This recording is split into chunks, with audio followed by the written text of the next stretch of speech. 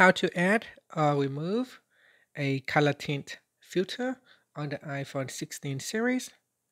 First, let's return back to the home screen by swiping up at the bottom of the screen. And from the home screen, tap on Settings. Now in Settings, make sure you go back to the main settings page. Then we scroll down and tap on Accessibility. Next, tap on Display and Display and Text Size.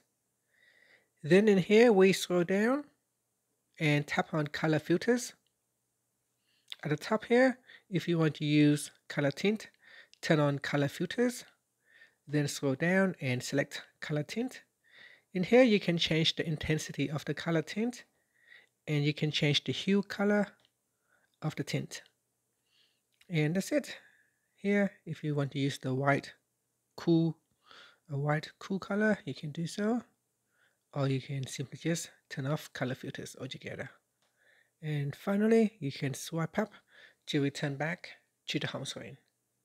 Thank you for watching this video. Please like and subscribe to my channel for more videos.